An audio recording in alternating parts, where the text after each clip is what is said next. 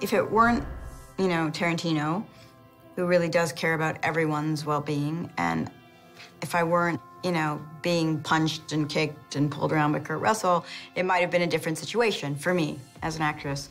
But those were the people I was working with, and Kurt Russell he's been doing this for a long time, and he really knows how to throw a punch. So I never was afraid, ever, that I was gonna get hurt, because I knew it was gonna stop here.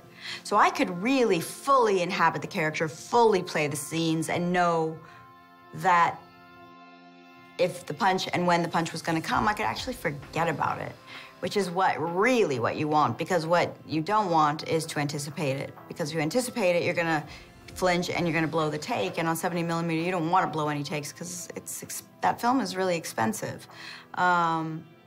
I mean, it's not just your ego, it's also the fact of the matter is you don't want to be blowing a take. But I just never did. And it wasn't because I'm so anything. It was just that Kurt is that good that I could actually, like, just forget and just be in the moment.